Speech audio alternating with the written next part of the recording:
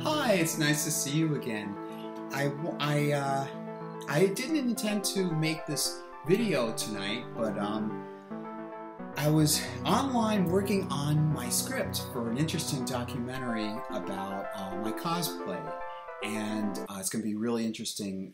It's the first of hopefully several documentaries, long, in-depth documentaries about aspects of my life, like well, this one is cosplay. Another one is about perhaps my interest in film, and another one maybe about my Madonna screenplay project and so forth.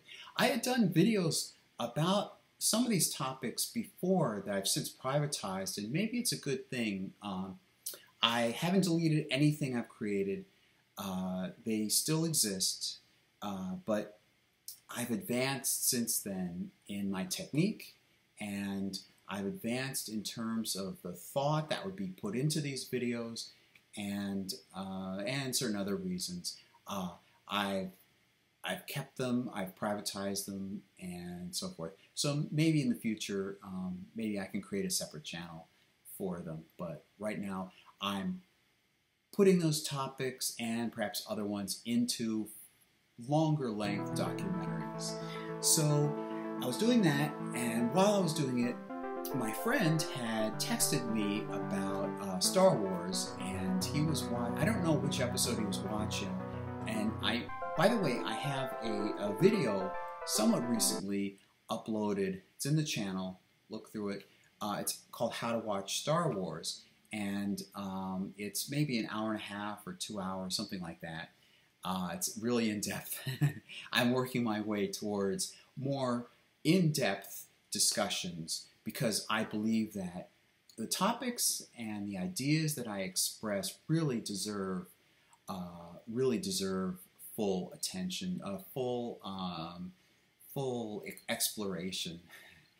So, okay, so my friend knew that I was interested in Star Wars, and I know he's seen the first film when it came out, the first film being subsequently called Episode 4, A New Hope, back in 1977. And I don't know if he had seen any of the others. He does own them. I don't know if he probably doesn't own Rogue One, but he owns the prequel trilogy and the original trilogy.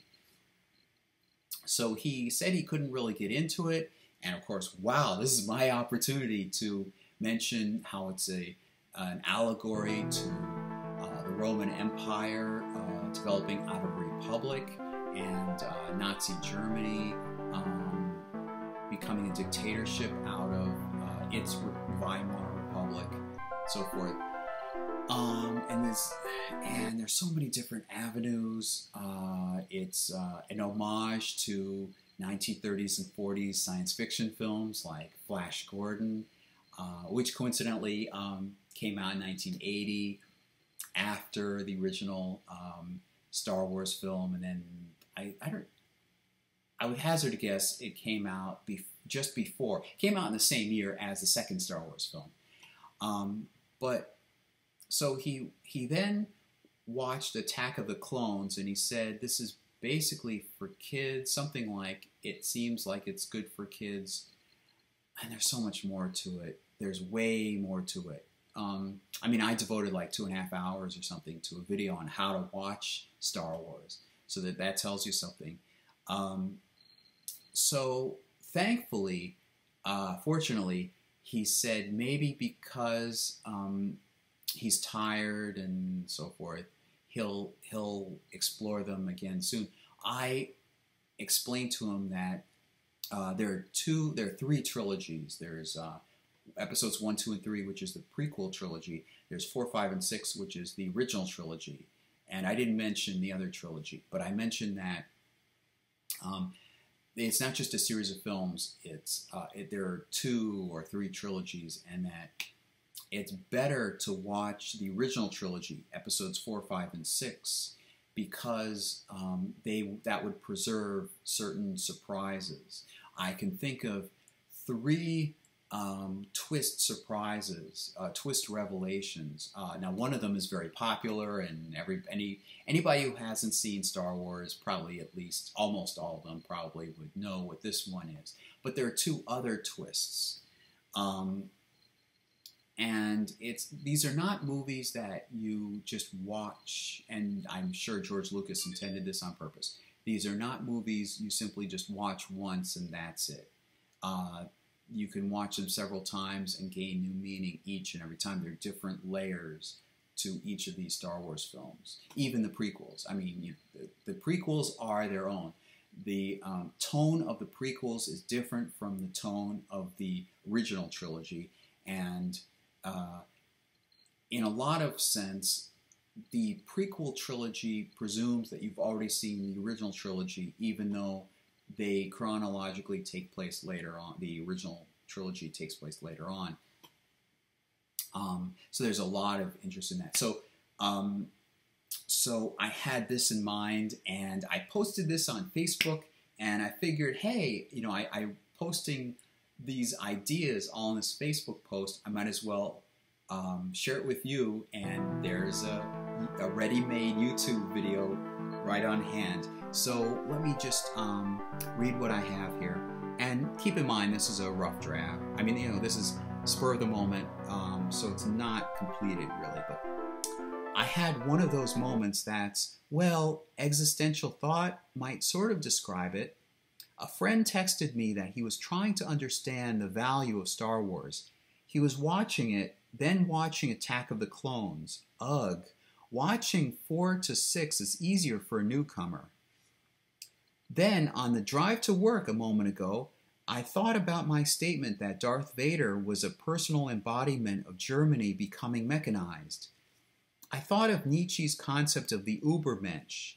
I'd wanted to steer clear of corrupting any conceptualization of how the Nazis used that term. What did he mean? He meaning Nietzsche. Star Wars comments on absolute power corrupting absolutely, and yet it depicts the Force as a benevolent power. My point is that these, and what I meant by that, in case it wasn't clear, is that you have two different concepts about power. You have the dark side of the Force. You have the Emperor and Darth Vader representing the absolute power corrupting absolutely, and yet you have the light side of the Force, and there are depictions about the healthy aspects of it. My point is that these times when I ponder about the deeper meaning that I feel, let me read that again. My point is that it's these times when I ponder about the deeper meaning that I feel a presence of a greater existence. It's something that could only be clunky when formulated into words. The way I understand the two Sephirot way atop the Kabbalistic tree of life, way at the top. There are Sephirot, there's a Malkut, which would be kingdom at the bottom, and then four Sephirot. And then there's an abyss, and then above that there are three Sephirot dealing with the mind. And these are the two of these three. The one in the middle is knowledge. I don't mention that here. But the two on either side, the counterpoints. The way I understand the two Sephirot way atop the Kabbalistic tree of life is that Chokhmah, wisdom, is something that doesn't have delineation. It's an intuitive image. Its counterpart, Binah, is understanding. This gives form to the thought. How can I adequately translate the thought or the Kabbalistic flow of light from Chokhmah to Binah without spilling some? I have felt for a long time that there are abstract concepts and thoughts. This flirts with Carl Jung, I guess. I like to think it also flirts with Plato.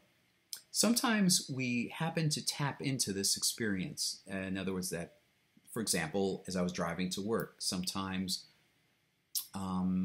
we just happen to feel the presence of these abstract concepts flowing into our minds, and we feel, well, I deleted this and I reworded it right there, but originally I typed a sense of a greater, well, I feel like a greater presence, a greater like unity in the universe, but that didn't seem exactly what I was talking about, what I meant. So I rephrased it as sometimes we happen to tap into this experience.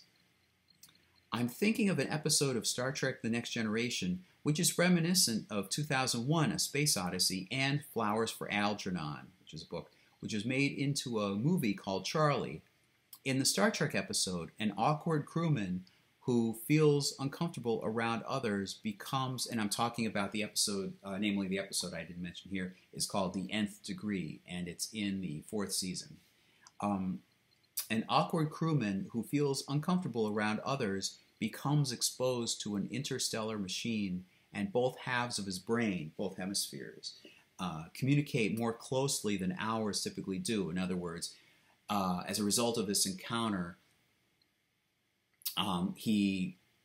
both hemispheres of his brain start becoming more integrated, and they communicate more. They're more unified.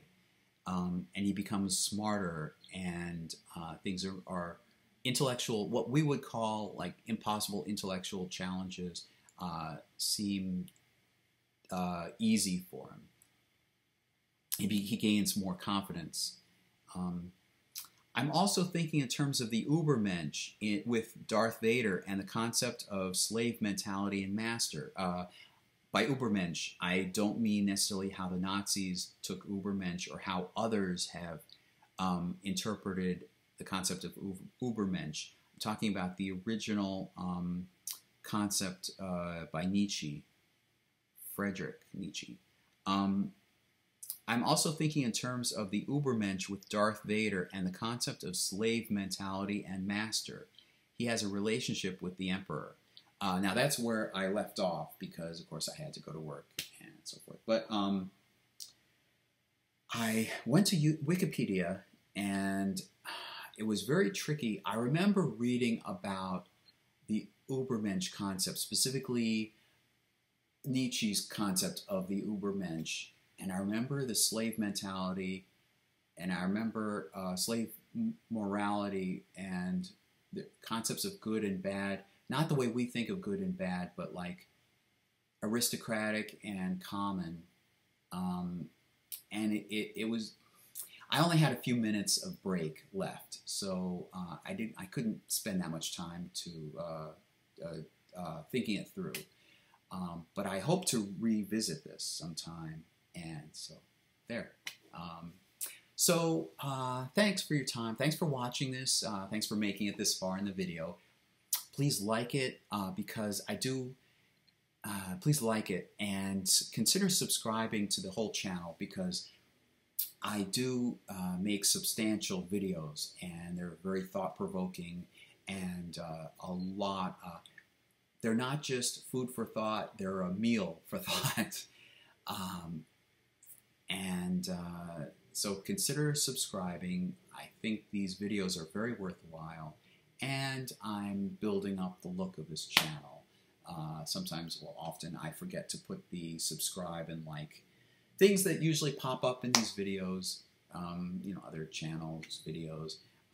But I am working on it, and I'm working on those thumbnails. It's a matter of time. I'm working 2 part-time jobs and so forth. So I'll talk to you next time. I hope you have a good day, a good week, and I'll see you next time. Bye.